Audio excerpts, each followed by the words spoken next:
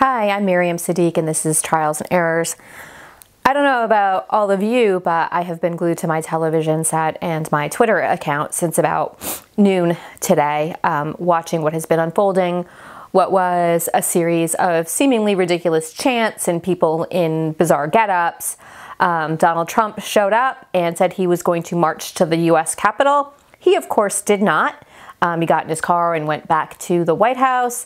Meanwhile, his supporters, thousands of them, not only went to the Capitol, but they stormed the Capitol. They got into the the House chamber, and broke windows of the Capitol and were met with almost no resistance from the Capitol Police. And so a lot of talk is going on right now about what this is. Are these protesters? Is this a coup?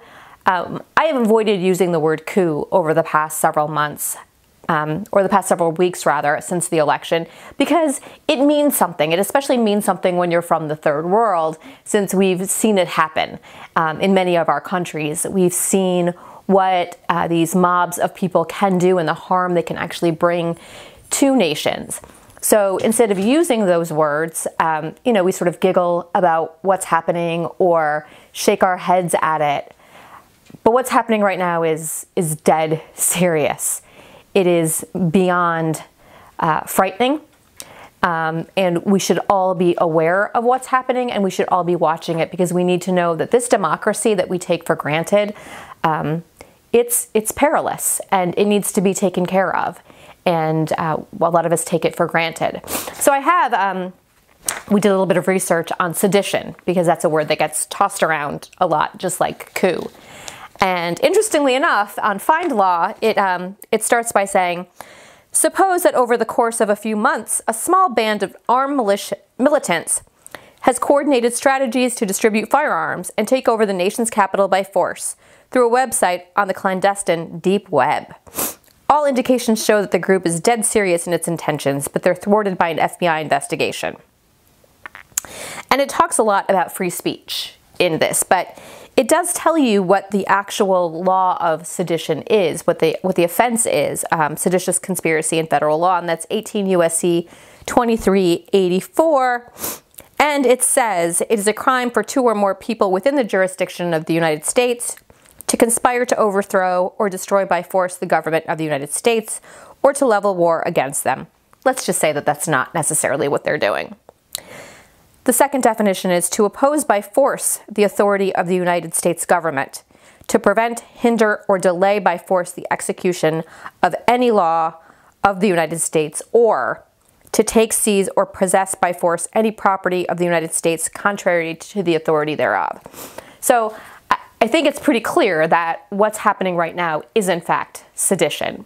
They have stopped the counting of the electoral votes and the certification of the electoral votes, which is a lawful process.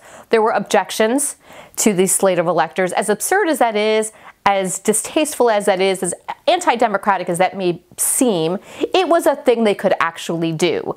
Was it morally correct? No. Were they feeding people lies? Sure. But there's a process for that. And they were engaging in that process until it was stopped. And are they overtaking property of the federal government by force? Yeah.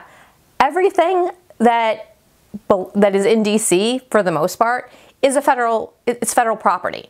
And when you commit a crime in Washington, D.C., it's a federal crime. The U.S. Attorney's Office prosecutes you in Washington, D.C.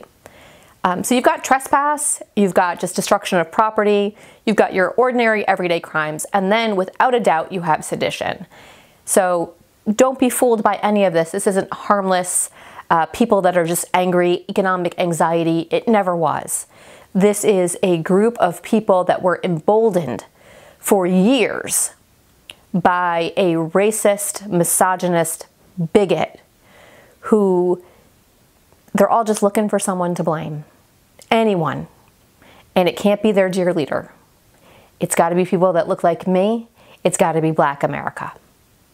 So I just wanted to give you the statute that people are talking about, which is sedition, to tell you that I do think it's a coup, and to tell you all to really be safe and to really protect our democracy, because it can happen anywhere, as we can see.